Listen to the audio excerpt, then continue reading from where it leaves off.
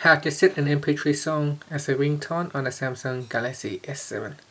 First, press on the home key to go back to your home screen. Make sure that you have copied the songs onto your phone already. Once it is on your phone, go back to your home screen and tap on apps. Then go into settings. In settings, you want to go down and tap on sounds and vibration. Then tap on ringtone. Now it will show you a list. Now you want to go all the way down to the bottom and tap on add ringtone. Now in the sound picker, you can choose for the song.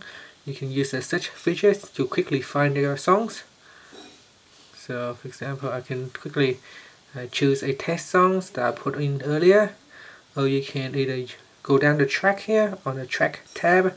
You can go down the list and it shows you all the track available for you to choose. You can also choose the songs by the albums or by the artists, or simply choose in the folders. So the folders show all your directories on your phone. So if you put the songs in download, music, or anywhere else, you can go in here and choose a songs. So you can go and download and choose a song that is in the list. So tap on the songs and it says processing. Once you're happy, tap on done. And now the songs is set to the ringtone is set to the songs that you have chosen. And that's it. That's how you can set an MP3 songs.